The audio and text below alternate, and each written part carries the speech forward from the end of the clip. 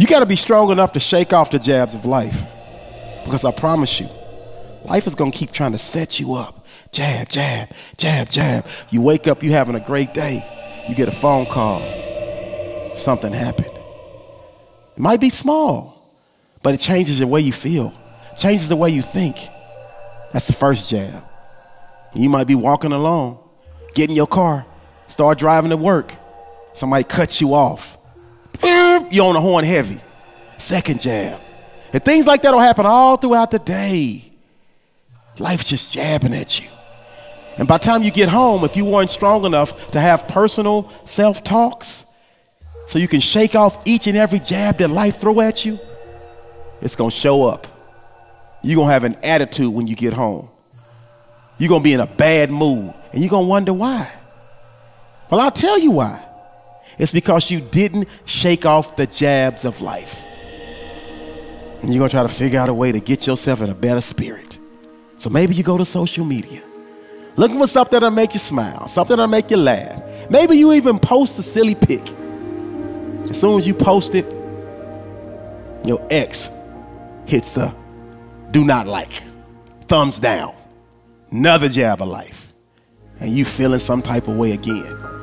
The way you combat those jabs of life is each and every time you get hit, you have to have a conversation with yourself to put yourself back in the right spirit, but also to cleanse it, to release it, so you don't let one thing, two things, three things, four things all combine to become one major event. So every time you get hit with a jab, you have to say, you know what? That person cut me off. Maybe they weren't even trying to cut me off. Maybe they just kind of lost focus and made a mistake. So it's no reason for me to be all mad and stressed out. And you have that conversation with yourself each and every time you get hit with a jab.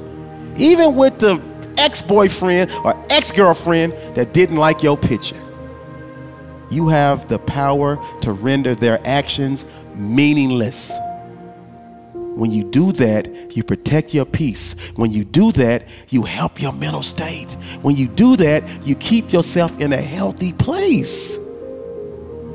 So we all will continuously get hit with jabs, jabs, jabs. And just like a boxer, you got to stick and move. You got to throw some jabs back. And sometimes you got to knock life out with a right hook.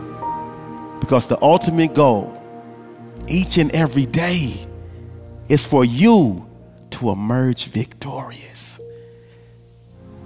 And when you wake up the next day, mentally prepare yourself for the jabs that are coming, because they're gonna come each and every day. Some days better than others.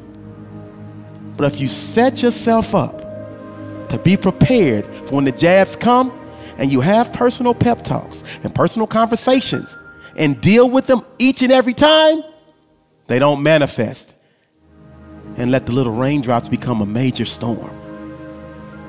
Communicate effectively with yourself. Stay ready for the jabs that will come. And once you do that, you will find yourself climbing over the hump and making each and every day of your life a Wednesday. It's a great day to win. Let's go.